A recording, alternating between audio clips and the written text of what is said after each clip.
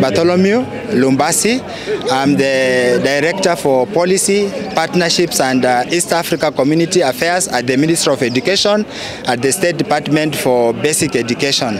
I am here today and in the Kenya Science Engineering Fair for the 60th edition to celebrate the innovations that have come out of our young innovators, our students in high school, and I want to encourage them because this is the future of our country.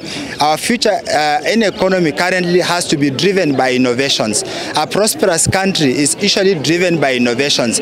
Kenya is currently ranked 88 out of 132 countries, and among the prosperous nations it's ranked 108, and therefore we look forward that with these new innovations, which are in line with our education reforms for the competency-based curriculum, will take this nation to greater heights and give these children an opportunity to participate in the giga economy, to work anywhere, any place, and this is going to change the lives and bring more value to our households. Therefore, I want to assure you that the government is committed to ensuring that we achieve digital citizenship in line with the directive of His Excellency, and we look forward that this event is going to be escalated, and even the young innovators will go showcase in the world what they have come up with, and this is actually going to change our future as a nation.